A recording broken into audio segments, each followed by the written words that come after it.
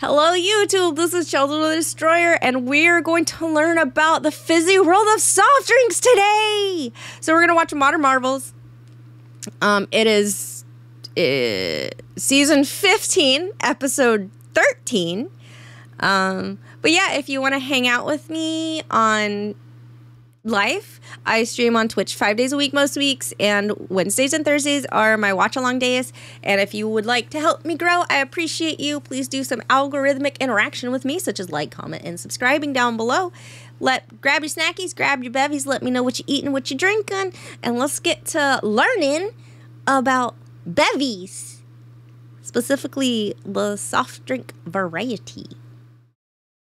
They're the products of a multi-billion-dollar industry. Yeah, they are. It started out making cures for what ailed you. For worms? And microbrewed. We're the only people commercially who brew a I'm drinking a Coke now. That's our claim to fame. A tiny seed gives some of them more than twice the caffeine boost of a cup of coffee.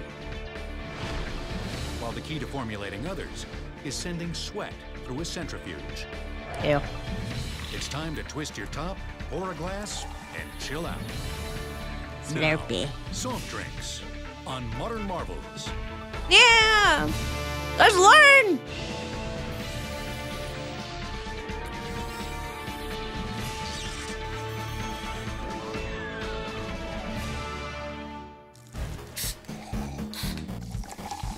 Nearly 15 billion gallons. Quick! What's everyone's favorite soft drink?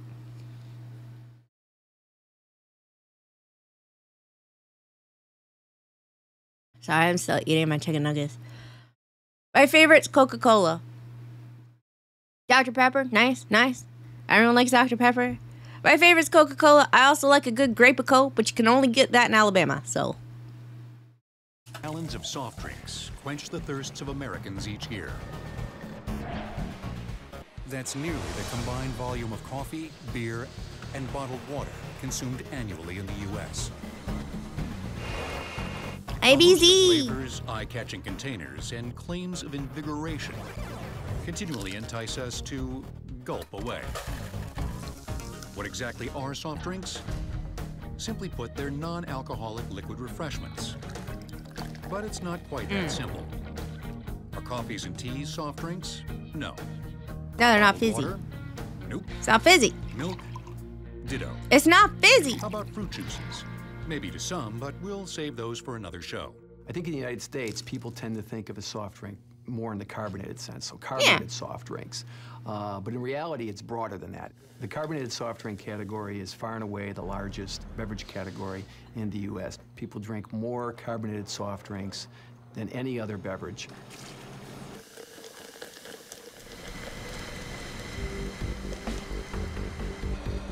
U.S. soda makers produce enough carbonated soft drinks to supply each American with more than 50 gallons per year. It's old news that the top two companies are Coca-Cola and Pepsi, with brands and logos known worldwide. But number 3, with 18% of the market, Dr. Pepper. that's the Dr. Pepper Snapple Group. It bottles 6 of the top 10 non-cola carbonated soft drinks. Dr. Pepper, 7-Up, Sunkist, Canada Dry, A&W, and Squirt? What is Squirt?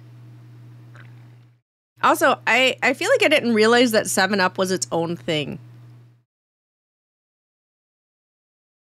Or Sunkist. I thought Sunkist was under Pepsi. Maybe I have heard of Squirt and just forgot about it. Because I don't drink it. Led naturally by Dr. Pepper. Its signature taste is actually a blend of a multiplicity of flavors. Multiplicity. There's 23 flavors, which has made it more unique than most soft drinks. It doesn't have kind of a easily identifiable flavor. It is truly a flavored drink that is unlike colas and unlike a specific flavor like an orange or a grape. But what are those 23 flavors? Not allowed to share the 23 flavors. I was about to say, that's It's a secret. closely held secret. We actually have it locked in a vault in our headquarters in Plano, Texas. I think maybe 7 people actually know what all the 23 flavors are. There is one thing the company is willing to share with us. Howard's plant in Irving, Texas, produces approximately 70 million cases of soft drinks a year. That's enough soft drinks to fill more than 250 Olympic-sized swimming pools. The Irving manufacturing facility is the largest in the Dr. Pepper Snapple Group system. It is one of 24 plants. It's approximately 1 million square feet. 300 manufacturing employees run the facility. That's loud. The soda-making process starts with the main ingredient, comprising 99% of every soft drink. What a... The heart of any soft drink manufacturing facility is water. We use a lot of it, upwards of 1 million gallons a day. Carbon filter towers, reverse osmosis units, and UV disinfection rays decontaminate and purify the water before the next key ingredient is added. The stuff that gives soft drinks their sweet flavor, and caffeinated ones their kick, the syrup. We're here at syrup room number 1 today, where we're going to produce Canada Dry ginger ale syrup. In syrup preparation, we combine concentrate, sweetener, and treated water. The all-important sweetener in the mix isn't the sugar you use at home. It's high fructose corn syrup 55, or HFCS 55. Sucrose, or table sugar, is 50%. Okay. They said that and I was like, what's high fructose corn syrup anyway? But they're gonna explain it. Fructose, a simple sugar found in fruits, and 50% glucose, an energy-supplying simple sugar, essential for human metabolism. HFCS 55 is 55% fructose and 45% glucose. Okay. The corn-based sweetener has some advantages over sugar for soft drink makers. Like what? High fructose corn syrup, or HFCS, became industry standard as a sweetener in the mid-'80s and allows us to produce more and do it at a relatively good price for consumers. Because I'm at carry the combination of syrup and water to the filling room. Okay, I'm done with awaits these. an instant injection of the gas that puts the fizz in our soda. Carbon dioxide. Here you have treated water, syrup, mixed together in a mixing chamber at a 5-to-1 ratio. Right now we're running approximately 60 gallons a minute of water and approximately 12 gallons a minute of syrup. We carbonate it 35 degrees to ensure the CO2 gets into solution. 35 degrees at warmer Fahrenheit, huh? temperatures would cause the bubbles to dissipate and make the soda go flat. Mmm. The process at the filling stations help preserve the fizz, as the soda is injected into cans or bottles that are then rapidly sealed. Sweet fizzy beverages like these have become an iconic part of the cultural landscape.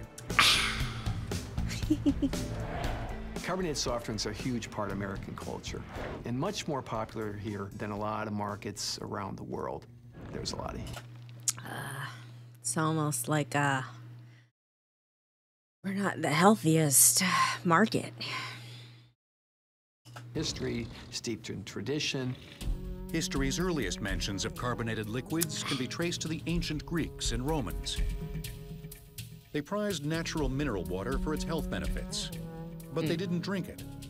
They bathed in it. Europeans revived that tradition in the 18th and 19th centuries, except they also started bottling and imbibing it. The commercial... If I wasn't so, like... Okay, this is entirely off the subject, but on the subject of, like, bathhouses, kind of, because they just showed us that, right? I'm not opposed to, like, public bathhouses, the idea of it, right? Except I feel like in America, it would be horrific, right? Because, like, the whole idea is you're supposed to completely clean yourself before you get into the bath. Like, you're supposed to shower and clean yourself, and then you get into the bath and relax while you're clean. And I just don't believe people do that in America. I believe people just kind of hang out in the soup of their own dirt, which, no, thank you. But man, I want like a spa kind of. Go hang out. I'd be like, hey, friends. I mean, I say that I have gone to like a Korean bathhouse with some friends, but it's like let's go hang out in like the warm water. Really, I just want a heated pool. I'm gonna be honest. Carbonated soft drink tradition as we know it began in the late 19th century. Most brands originated as the elixirs of pharmacists at neighborhood drugstores. They were marketed not only as refreshments, but cure-alls. You know, back to the subject of bathhouses. It was definitely like it was gender split, so like there was a male side and a female side. And at first I was like really like shy about it, and then I kept having to like go back to where my stuff was because I was like, oh, I forgot to take off my necklace, or I forgot to take off my ring, or I forgot to take off this. And after a while I was like, so I would be like, oh, I need to cover, but you're not allowed to wear coverings in like the showers and stuff, right? Because you're supposed to be cleaning yourself. And it was a sauna, and they had like a bath thing in there, but like, so you couldn't wear anything in the showers in the bath area. So after a while I was like, you know what? Everyone here is naked, and there's people I don't know here that I'm never gonna see again in my entire life. What do I care? Like, I got the same stuff everybody else got. Like, who cares? Like, that's how I felt about it. So all the girls were together, and after a while we were just like, fuck it, who cares? Because that ends up happening with a lot of my girlfriends, because a lot of us are in cosplay, and so like sometimes you need help getting into cosplay, and you just need someone to kind of get up in your business to help you get into that cosplay. And then some of my friends were like in theater, and like they'll be like, theater don't care. And so that, you know, it was just like whatever. And then we found out later that the guys went in one at a time, so they weren't in there together. So that's the difference. The girls clump together for safety and assurance, and the guys go in individually. So that's pretty funny. I gotta go to Arkansas for that? No thanks. I've never actually been to Arkansas. Dr. Pepper led the way. It was introduced in 1885 in Waco, Texas. Doc Alderton invented it in Morrison's Corner Drug Store. And really it gained world popularity in 1904 at the World's Fair in St. Louis, along with the hot dog that was being introduced at the same time. I've been eating hot dogs lately. Coca-Cola. I've been getting like okay, I'm sorry. I keep interrupting. I'm so sorry about things that are not Fizzy related. I get like all beef hot dogs, and usually I like fillet them open, which sounds crazy, and I like pan fry them on my like cast iron skillet, and they're really tasty. I got lazy, and so I just started boiling them and like chopping them up, and like I eat them like a sandwich when I do that, right? But I got lazy, and I just started like boiling them and like chopping them up and like dipping them into ketchup and eating with rice. They're so good, y'all. Beef hot dogs, man. It came along in 1886 when Atlanta, Georgia neat. pharmacist Dr. John Pemberton produced its first syrup. Carbonated water was added at the soda fountain, and the tonic sold for 5 There's cents still a glass. somewhere that Sales that first year averaged does Coca-Cola like that. Like they pump the syrup in the glass, and then they add carbonated water and they mix it. I don't remember where it is, but somewhere does that still. 9 drinks per day. You may have heard the story about Coca-Cola's original recipe containing coca leaves, the plant from which cocaine is derived. Mm. The stimulating leaf was thought to be a remedy for various ailments. Hold on, I gotta blow my nose. I'm so sorry. I'm gonna mute myself for a second.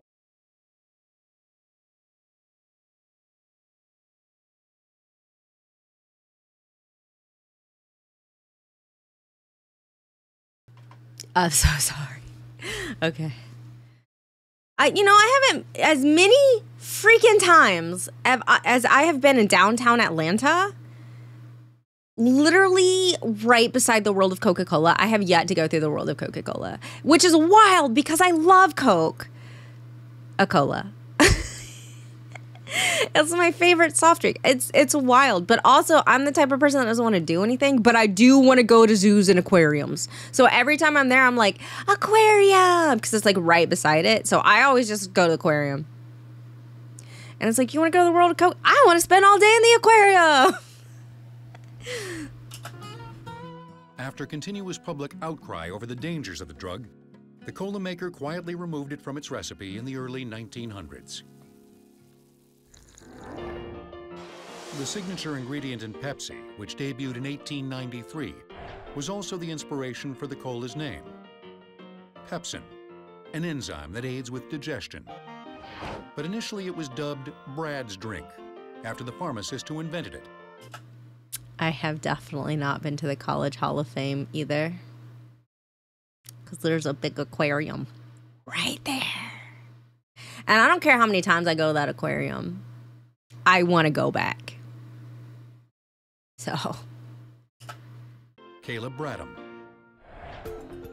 Today, Dr. Pepper has its loyal following, but Coke and Pepsi continue to dominate the industry.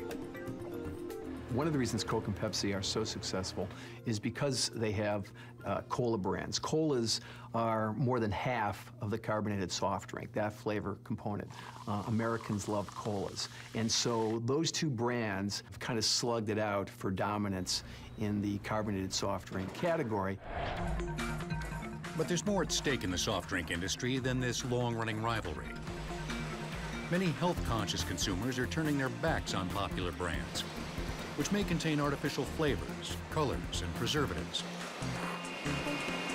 Hanson's natural sodas, made The colors in make Los it taste Angeles, better. are among the brands offering an alternative. In 2006 and in 2007, we saw about a 2% decline in overall mainstream soda sales. But during that same time, natural sodas like Hanson's natural soda actually showed an increase in grocery store sales of about 18 to 20% a year. It's really the moms who started the trend towards natural sodas. So they were starting to really be concerned about preservatives and artificial colors, artificial flavors. The Hanson's natural soda would be made with a natural flavor, and a natural flavor is actually derived from the essence that is extracted from the actual fruit, as opposed to an artificial flavor, which is a chemically synthesized compound. For example, the Hanson's mandarin lime natural flavor would actually have essences derived from Yucatan mandarins and Colima limes, as opposed to, say, an orange soda that's made with an artificial flavor. Until 2008, Hanson's natural sodas contained the same crucial sweetener. I mean, they started off at like a Coke, Dr. Pepper place, but it's probably because so Wise, the chip place that did all of the things in the first episode we watched last week, they're actually a big brand. Like, they do sell, like at my local grocery store, which is like a small grocery store chain, relatively small. It's SE Grocery, but like, so they are actually a big brand. You see them more often than you think, but in stores, not as opposed to in like ballparks and stuff, you know?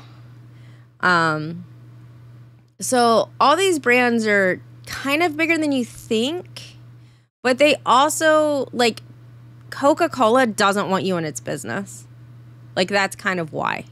Coca-Cola doesn't want to show you what's going on there, because maybe they have some stuff that they don't want, like, their competitors knowing about or something like that, where these small companies, they're like, yeah, sure, whatever, let's this benefits us to help get our name out there more by being on an episode, because, like, oh, people watch this show, it doesn't hurt us, it's basically just advertisement for us. Like, yeah, sure, come on.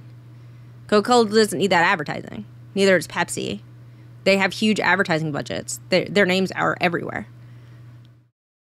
That makes sense. Coke, Pepsi, Dr. Pepper, and most popular brands. Yeah. High fructose corn syrup. The scientific jury is still out concerning whether HFCS contributes to obesity more than pure cane sugar. But Hansen's decided to make the change to sugar based on appeals from its customers. For us, it's all about reacting to what the consumers and the retailers have asked us to do. The main piece of equipment Hansen's required to make the switch was this liquid sucrose holding tank. 2 to 3 times a day, the sugar supplier fills the tank with 5,000 gallons. It's just one of Hansen's ingredients on a short list. Rather than have maybe 40 different ingredients like red dye number 40, sodium benzoate, potassium sorbate, Hansen's natural soda just has these 4 ingredients: triple filtered purified water, cane sugar, citric acid, and pure fruit flavor extract. But the key ingredient in the fastest growing niche of the soft drink market is caffeine. Yeah. And one can might contain more caffeine than a cup of coffee. I can't drink energy drinks. 20 to 10 for Walsh Bay. They're not tasty. They taste like battery acid.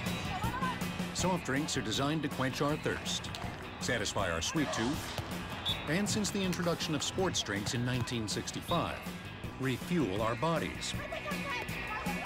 For decades, top athletes, including 2-time Olympic beach volleyball gold medalists Kerry Walsh and Misty May Traynor, have allied themselves with a sports drink leader, Gatorade. Gatorade's fine. And they're even willing to donate their sweat to Gatorade scientists using these special patches. Whether in a real-world environment like this, or here, at the Gatorade Sports Science Institute outside Chicago, the serious business of sports drink. Yeah, Gatorade's really serious about being like top dog in like sports drinks and fucking staying there. Like they actually put a lot of money into like scientific shit. And apparently that comes down to like taking sweat samples and experimenting on them. I don't know. Research sweats the details. This rapidly growing sector of the soft drink market accounts for nearly 3% of all beverages purchased in the U.S. And Gatorade has been #1 since the beginning. Gatorade is the biggest sports drink brand in the United States. Accounts for about 80% of the sports drink market. Powerade would be the second biggest brand, probably about 15 or 16% of the market. And when you add those two together, that doesn't leave much room for anybody else. In its effort to stay on top, Gatorade has made a science of the task of replenishing what the body loses during physical activity. The Gatorade Sports Science Institute is responsible for showing that Gatorade works. Didn't Powerade get bought out by Gatorade though? Aren't they the same company now? I could be wrong, but I thought they were owned by the same people now. Looking at it in different situations, we're here to take a look at how we can help the athlete in terms of what they need to put into their body to stay hydrated. To stay hydrated, the body needs to replace electrolytes lost through sweating. Electrolytes are charged minerals, sodium, potassium, and chloride, that are in our muscle and nerve cells. Powerade is Coca-Cola? That makes sense. I was like, it's owned by something. And they help transport. Oh, you know what? I'm thinking about, was it Propel? Maybe I'm thinking about Propel. Electrical activity from the brain to the muscle and stimulate the muscle to contract so you can exert the force and move or kick the ball, whatever you want to do in terms of sports and activity. Collecting sweat enables Gatorade scientists to measure an athlete's electrolyte depletion. This will help them determine the right amount of electrolytes to put into their various Gatorade formulas. The idea of these sweat tests is for the athlete to work out at the intensity that they would typically do either in training or competition. Your sweat rate changes with intensity, air temperature, your fitness level, the amount of clothing you're wearing. So when an athlete comes into our lab, we try to control all those factors and make them as similar to their training or competition as possible. This could not be me. I'm not an athlete. Could not do this. Make sure you're working. Once the patches become saturated with sweat, researchers take them for a spin in a centrifuge. And it's this spinning that actually extracts the fluid from these patches. And it's that fluid that we measure to determine electrolyte concentration. So now that our spinning is complete, what we get is the sweat that we use. Look, this will tell us exactly how much sodium and potassium is in the athlete's sweat. We're learning! The other thing the body needs to keep moving is carbohydrates. They're the second key ingredient in Gatorade. Carbohydrates are the primary fuel the body uses. The more intense you exercise, the more your body relies exclusively on carbohydrate. This concoction of carbs and electrolytes traces its origins to the mid-1960s. The brainchild of University of Florida researchers led by Dr. Robert Cade. Their first test subjects, the Florida Gators football team. Football players are having problems with heat stress. The medical professors at the university approached the team about developing something that would help them withstand the stress, the dehydration, and fatigue. And so they concocted this formula for Gatorade. After they started guzzling Gatorade on the sidelines, the Gators went from a 7-4 record in 1965 to an Orange Bowl championship 2 years later. Many credited Gatorade with improving the team's overall endurance. Another type of soft drink that appeals to those seeking a stimulating boost is the energy drink. Energy drinks may contain up to 80 milligrams or more of caffeine, about as much as a cup of coffee, and double that of some sodas. Most brands also include Guaraná, a South American plant. Guaraná? That's how you say that? Okay, so have you guys ever had like Ball's energy drinks? They used to come in like glass bottles. You used to be able to get them at Target. I used to drink those. Those were like the only ones that I kind of like liked the taste of. I would get so angry. Like I would get enraged after I drank one. Like I would just be mad. So I had to stop drinking them. Because I guess like I'd had too much caffeine or something. I don't know. It just made me mad. I would just get mad. Like super angry. All the time. It was weird. With seeds that contain up to 3 times the amount of caffeine as a Get right. And a synthetic version of taurine, a natural amino acid that assists with digestion. Energy drinks are a recent phenomenon. It's a category that's only about 10 years old, coming into the U.S. marketplace in the mid-90s and continuing today, where the category has had immense growth, about 500% over the last 5 years. In 2007, U.S. energy drink sales reached more than $7 billion. An increasing percentage of those sales come from places like Temple, a San Francisco nightclub, where crowds line up for a night of mingling, dancing, and drinking. I think that energy drinks, if they are going to be successful, they almost have to be introduced in a nightclub or bar setting. And then for this gentleman here, we have 4 Grey Goose and energy drinks. It gives them the opportunity to expose their product to a lot of people who then might later, when they go to the grocery store, see that product that they were served in the nightclub that they like, and then they're more likely to buy it. Nightclub and bar sales really drive the retail sales. One brand of energy drinks partnering with Temple is Jet Set, a company hoping to establish itself in the industry. While Jet Set provides consumers with a... You know where else you could do? Go to a campus and just hand it out for free. College kids will try it. You give them something free? Like, just saying. Standard fruity flavored energy drink. It also offers classic mixers with a contemporary kick.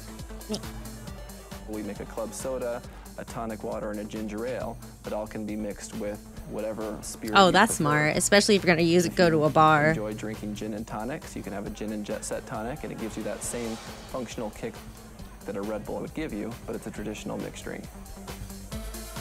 Why do they get those footage? But combining alcohol, which is a depressant, with a stimulant like caffeine, can send mixed messages to the nervous system and possibly cause cardiac-related problems. It gives me heartburn. Not saying I don't do it, but it does. Energy drinks, when you mix them with alcohol, do give the person who's consuming them a little bit of a false sense of alertness, of being fine, and perhaps feeling more sober than they actually are. And it might cause them to continue drinking when maybe they shouldn't. But adding caffeinated beverages to alcohol is nothing new. Near No, the like turn of whiskey the and 20th Coke. century, during the Spanish-American War, American soldiers took what was then a new beverage, Coke, to Cuba, where they and others that followed added rum to make a cocktail that's still popular today.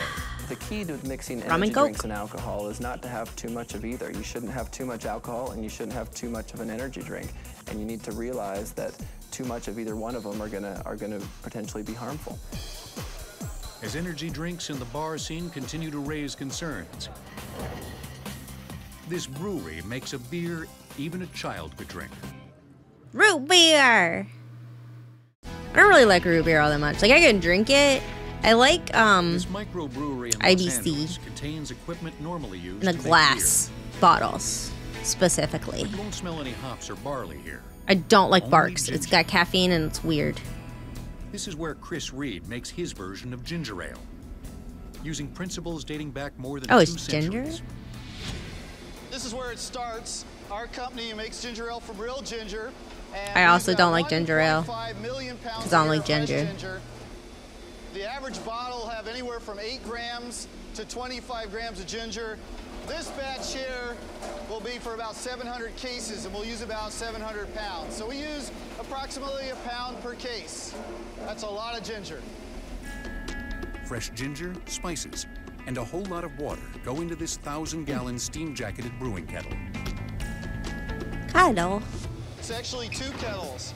On the outside of the inner kettle is steam, and that heats up the water. So we're actually boiling water in there, and we're throwing the roots right into the boiling water. Large rotating paddles mix the ginger-infused liquid. Once brewed, it's strained through a perforated false bottom, then piped into a separate kettle. Here, brewers mix in sweeteners and natural flavors. Honey, lemon, lime juice, pineapple juice. Chilled to 34 degrees Fahrenheit, the mixture marinates for a few days before reaching the final step in the brewing process. Marinates. Carbonation. Chris uses a centuries-old carbonation process, still used in the craft beer industry.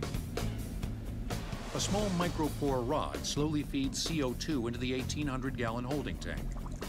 A modern soda plant will run it in a split second in a very high-tech piece of equipment. This takes me 12 hours to carbonate, but it produces a very small champagne-like carbonation, which is, for the aficionado, a superior carbonation. So when we're done, this is like a huge bottle of soda.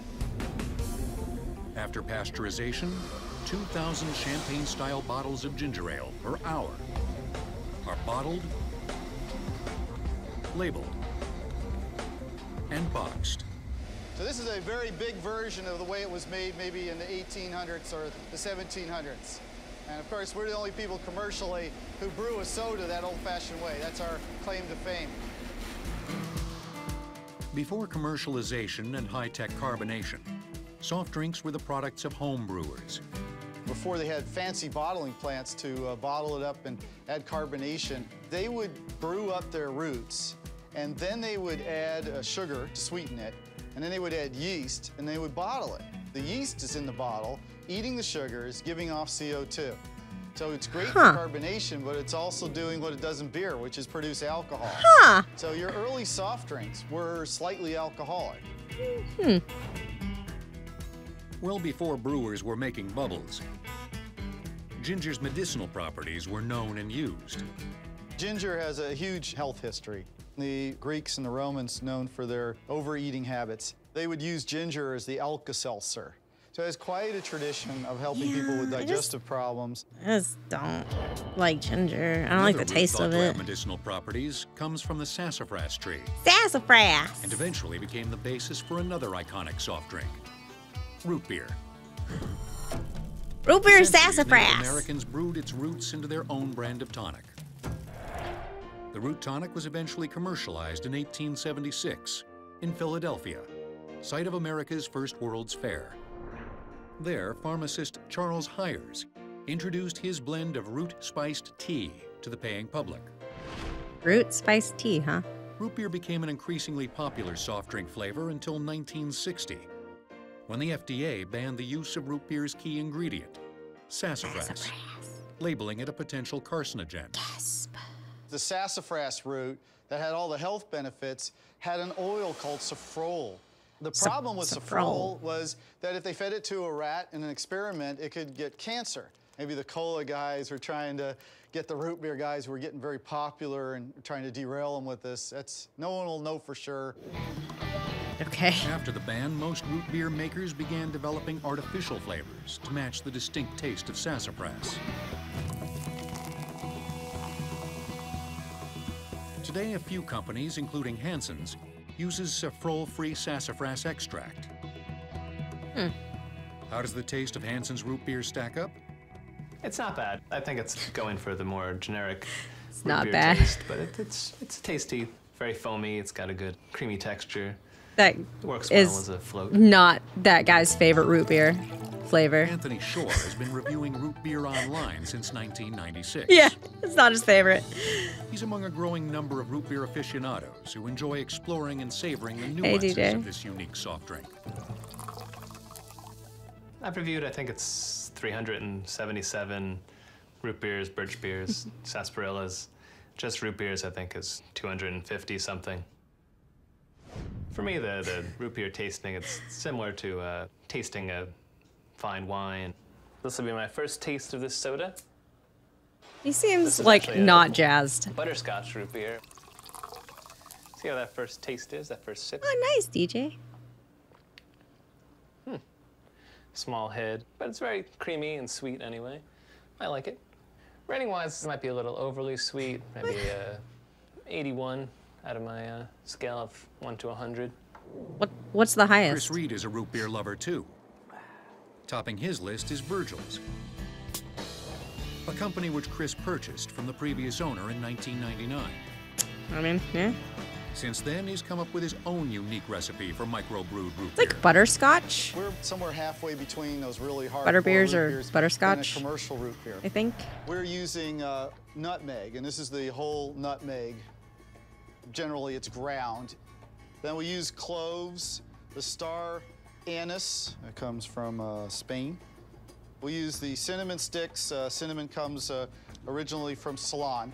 We also use the vanilla beans. We like to use the Madagascar vanilla beans. Licorice comes from France. And then wintergreen, very large part of root beer. Almost every root beer has it in America. Molasses. It's a sweetener, but it has a lot of health properties, and it's a wonderful flavor, too.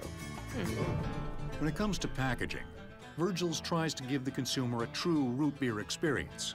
Long neck bottles, a party keg.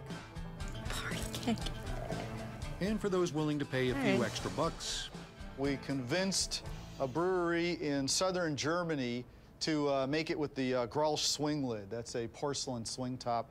And this is probably, by aficionados, considered the ultimate root beer.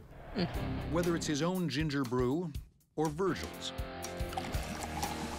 Chris has one simple rule when consuming his beverages. Do you serve them over ice? Absolutely not. They were built perfectly the way they were. They're not to be diluted with ice. So it's for us, when we serve up these sodas, we do it with attitude. That's funny. For one major soft drink outlet, it's not attitude that seems to matter, but size.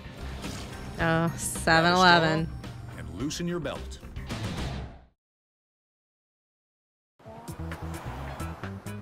I don't The think. 7th month of the year. I don't drink Slurpees. I also don't have a 7-Eleven nearby me. I like ices, which are, you know, still frozen. I like specifically the Coke flavor. I don't like strawberry or cherry or blue whatever. I always just get Coke ices. The 11th day of the month. What's your favorite flavor? 7-Eleven to celebrate its birthday. There might not be. I have no idea. Public, free of charge. Its signature soft drink, the Slurpee. This happens every year on 7-Eleven's birthday. We give free Slurpee to everybody all day long. The semi-frozen mixture of water, flavored syrup, and CO2 has filled more than 6 billion Slurpee cups since it hit 7-Eleven stores in 1965. That's enough Slurpee for nearly every person on the planet. Yeah, actually, this is my first Slurpee. We don't actually sell Slurpees or anything in England. Do they have like a grape flavor? I'd probably like grape flavor, as long as it's like purple flavor and not like actual grape. So sometimes we give out high chews, and high chews are a Japanese candy, and I grabbed one of their grape ones because I was like, I like grape candy, and I put it in my mouth, and I was like, what? This is wrong. And like the packaging's purple because I guess it's grape. Usually a lot of packaging in Japan for grape flavored things, it's often, not always, it depends on what it is, but it's often the green grape. I put it in my mouth, I was like, this isn't purple flavored at all. And then I was like, this is flavored like actual grapes. What is this?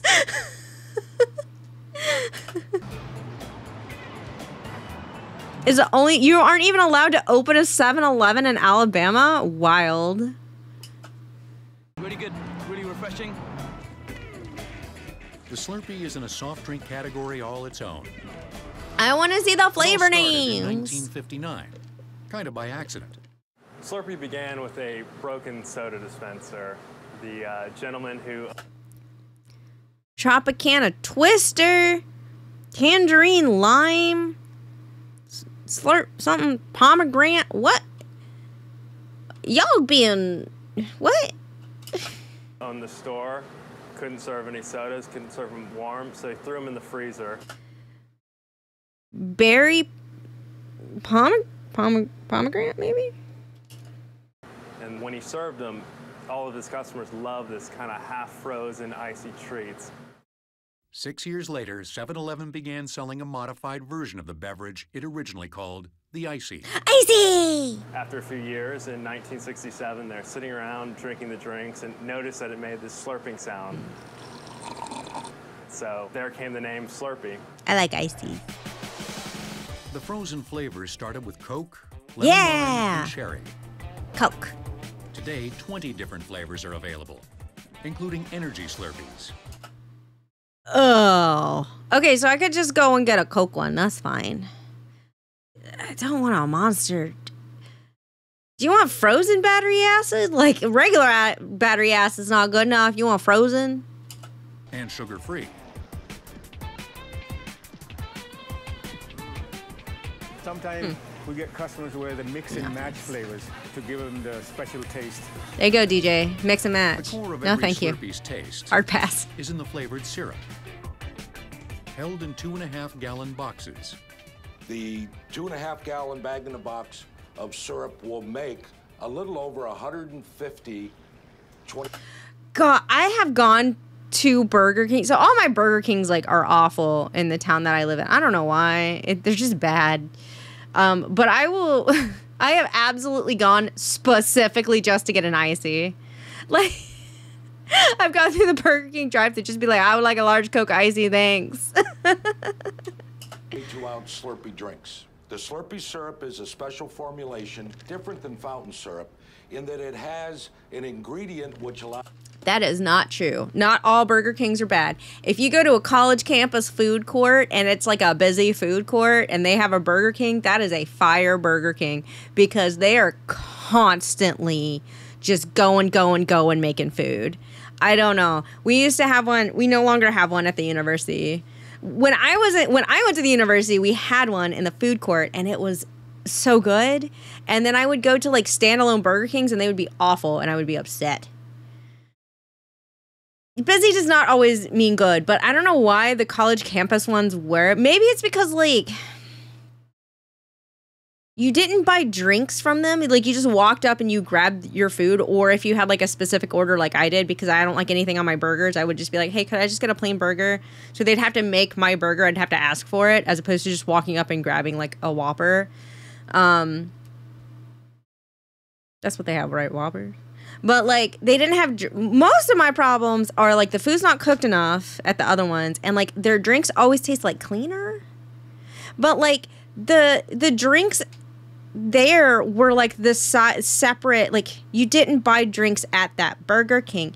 You would order your Burger King, you would go to another section that were like all your drinks, and you would get your drinks, and then you would check out at this like general checkout, because there was like a Burger King, a Chick-fil-A, there was like a little pizza place, there's like a bunch of different things, right? And then you would check out not at each individual like quote unquote food restaurant or food place, because they were all like grab and go for the most part. You would check out before you went and eat, like if that makes sense. It was such a good Burger King, and I was like, man, I like Burger King. And then anytime I go to a Burger King that is like a standalone Burger King, it's awful. Like the fries are never cooked all the way. I don't know why. Usually I don't super have an issue with like my burger. My burgers are usually fine because again, I don't get anything on my burgers. Like I just get a hamburger that's plain. But like their drinks always taste like there's cleaner on the nozzles. And like I've worked at restaurants. I know how they clean things.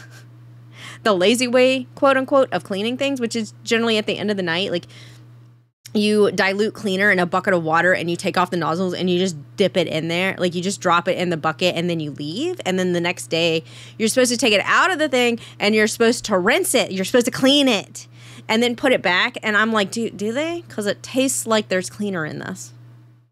And I'm like, it sucks. I'm like, Burger King tastes good when it's fully cooked and there's not what I think is cleaner in the, like, I'm mad about it anyway. Allows the CO2, carbon dioxide, to actually be absorbed into the drink. That's why. Also, so I used to have there's a gas station kind of at the end of my street leaving my neighborhood, and it got bought out by another gas station chain. And now when I go in there, their icy machine is always like not really working. And they don't sell Milo sweet tea anymore. I'm just like, I hate this. But I used to like, would go and at least get like a small. Sometimes I'll get like, you know, medium or large. But like I would go, it's like, oh, I'm about to be on a road trip. I got to get gas. I'll get gas here and I'll get an icy. But now I can't do that because it's never working. And I'm mad. Slurpee has that very smooth texture. The foaming agent is called yucca. Yucca? A compressor pumps the syrup, water, and CO2 out to the dispenser, where sub-freezing temperatures give the Slurpee its trademark consistency. I like the noise it makes. The syrup allows the product to be poured at a temperature of 24 to 28 degrees. That looks wet. In a semi-frozen state. Without that, it would freeze rock solid. Inside the Slurpee dispenser, water, syrup, and CO2 mix together. Then go into each of the machine's chilled aluminum barrels. Each barrel holds 176 ounces of finished product. The brains of the equipment are behind these panels, which are constantly monitoring what's going on with the product in the barrel. Beater, 910%. The computer monitors the resistance of each barrel's mixing bar. As the Slurpee freezes, resistance increases. When it gets to that ideal point, the compressor will turn off. The product then will start to melt down ever so slightly. The whole key is that when that customer walks up to the machine,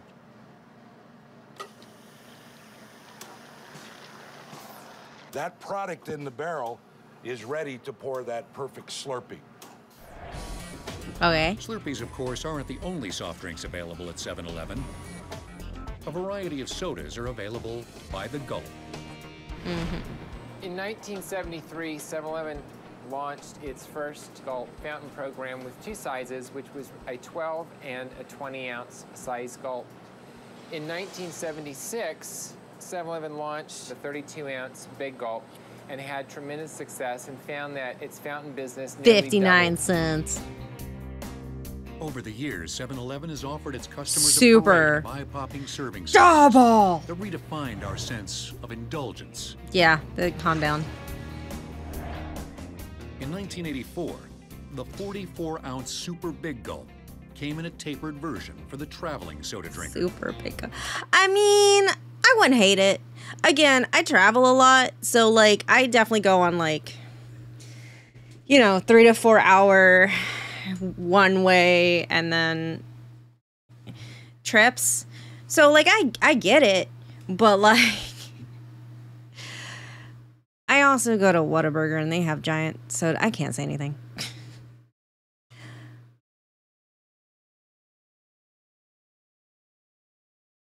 I think you told me how to pronounce your name before. Hulidger? I'm sorry, one more time, please. Holden was playing my stream clips? Who's Holden? Hi, though. 1980. We're learning about sodas. Holding these nuts. Valid. 88 introduced the 64-ounce Double Gulp, which had twice the calories of the original Gulp. I do drink Coke 64 ounces once a day. Kind of the piece de Bruh. resistance, the official team gulp, which is about Team 128 gulp? ounces. Whatever Jesus, size is okay. your fancy, 7-Eleven made filling up on soft drinks a lot easier by introducing its self-serve fountains in 1978. But today, soda fans can still be served classic soft hey, this drinks is what mixed I the old-fashioned way. This is what I was talking about earlier. At places like the Fair Oaks Pharmacy and Soda Fountain in South Pasadena, California. Soda fountains probably hit prominence in the late 1800s. Yeah, I'm not and going to moved into South the early Pasadena. 1900s, whereas soda jerks like myself would jerk on this handle where the name soda jerk comes from, and carbonated water would dispense out. To speed up service, Shit, the I'm a Fair Oaks kid. Soda Fountain disconnected its vintage handles a few years back, and workers now take a modern approach when adding their carbonated water. What's really significant about soda fountains is that you can add different flavors like cherry or vanilla, which were really popular in the old days, and they're still popular now. Another popular choice served Ugh. here is one only your grandfather might remember. It's so green. The Ricky. This was originally an alcoholic beverage, but the soda fountain kind of adopted it to its own. So, simple ingredients, mix them together, Yeah, I am. and this makes a lime Ricky. There's also the phosphate. It contains an ingredient that works wonders as a rust remover. Grape! There's a grape! Phosphate is basically a lime Ricky with the addition of phosphoric acid, which gives it a sour kick, makes it a sour soda. And there's a lime phosphate. Give me that And then there's a heartburn. New York favorite, the egg cream, which contains neither egg nor cream. It's basically milk, carbonated water, and then add some chocolate sauce. It's You want carbonated chocolate milk? Yeah, what? Okay. a really pretty drink because the foam stays white on top, while the rest of the drink gains a chocolate color. And you just mix it up like that, and you have an egg cream. And if you want a glass of plain old soda water, there's the 2-cent plain. Thanks for the It's not follow. 2 Welcome cents to the Kitty anymore, Kindle. But it's still a 2-cent plain. The only thing better than a visit to a vintage soda fountain is the convenience of a fountain in your own home. No, I don't want a fountain in my More own and more home. soft drink lovers like Randy Olson are giving in to the temptation. You guys want straws? I put it in because I thought it was cool. I mean, I thought it was a really great thing to have a soda dispenser in my theater. When people come over, they walk into the theater, and the first thing they do is they look into the room and they see the soda dispenser and go, why? Yeah, why? Well, yeah. When you sit down and watch a movie, you'll see why. It's a great thing to have.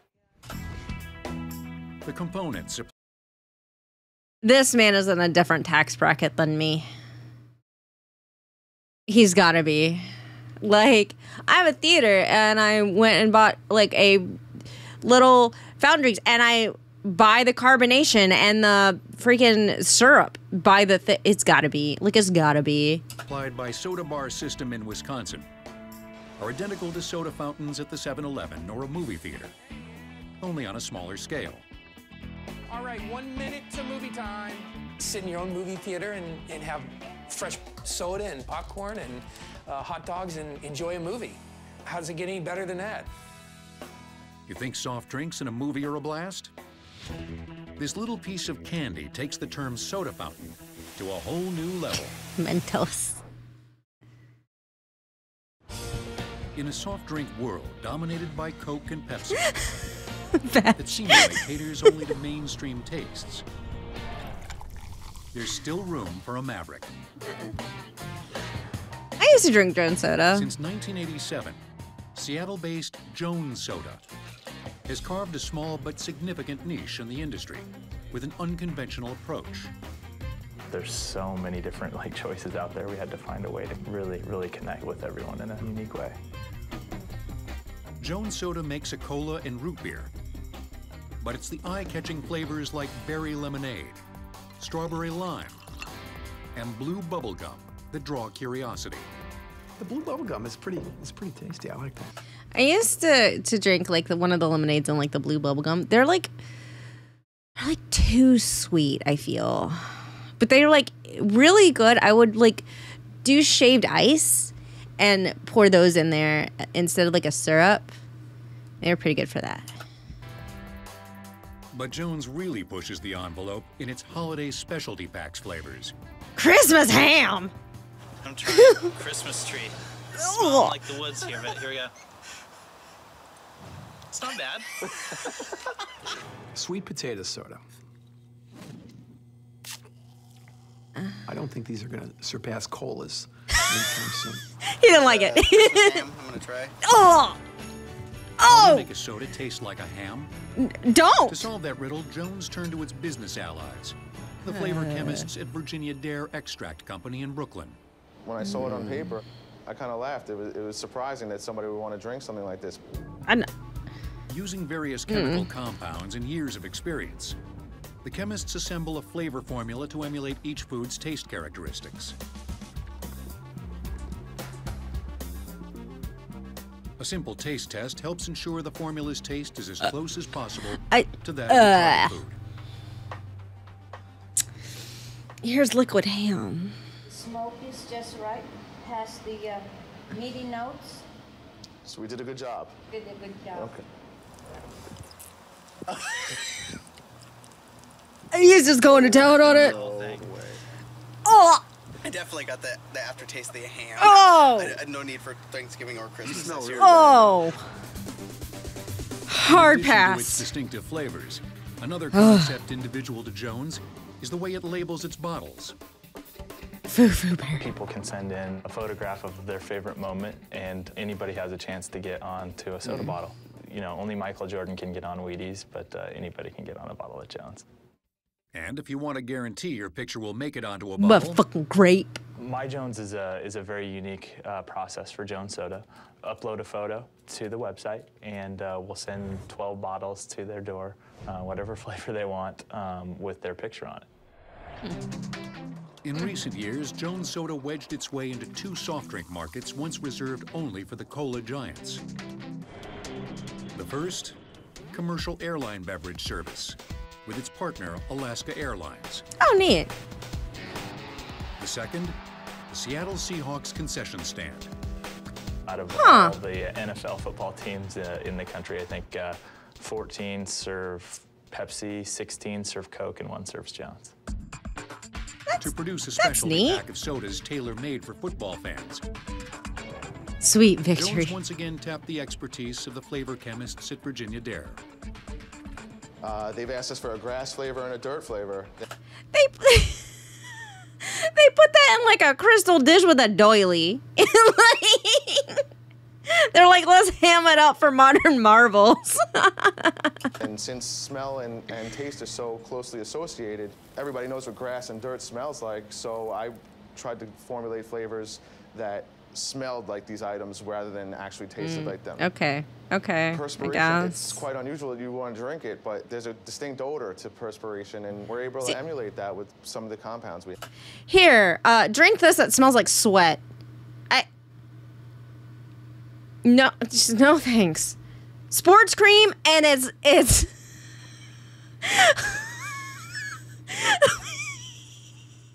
Yo, no thank you. Hard pass. Look at it. It's like, look at it. Like, no thanks. Have here. Well, that's nice. It's not. You kind of like, It's actually a little difficult to drink. Yeah, yeah, I bet. When it comes to flavors meant to taste good, Jones means business, as it produced 6 million cases in 2007. We definitely have unique flavors, but I think any flavor that we put out, even if it is dirt, it's the best dirt you're gonna find in town. Dirty. That's not good. That's not good. While Jones Soda sometimes pushes the limits of taste, a performance duo called Eepy Bird has pushed the limits of what a small piece of candy can ignite in a bottle of soda. The duo armed themselves with 200 liters of Diet Coke and 523 Mentos and took an offbeat science experiment literally to new heights. Their artistry became a viral video sensation, viewed by millions on the internet. Yeah, sure, why not? Some of the scientific Artistry and processes anything. underlying the phenomenon are still a matter of debate. But for Eepy Bird's fans at least, watching soft drinks explode can be almost as enjoyable. God, they must be so sticky when they walk away from this. They must have so many ants. Like, so just many ants on that.